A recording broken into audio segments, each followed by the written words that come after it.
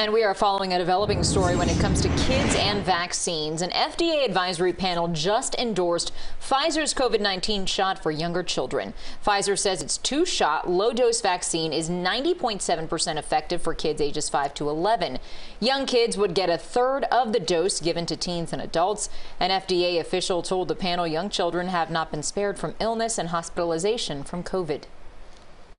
And there have also been close to 100 deaths, making it one of the top 10 causes of death in this age range during this time.